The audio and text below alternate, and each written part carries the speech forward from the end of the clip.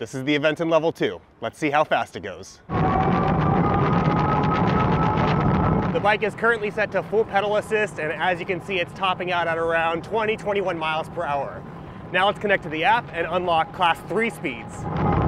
To unlock Class 3 speeds, simply go to settings at the top right, and then under speed limit, you're going to crank it all the way up until you can't go any higher.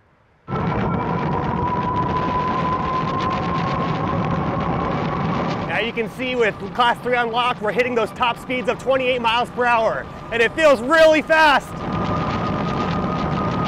Oh, even 30 miles an hour, way too fast.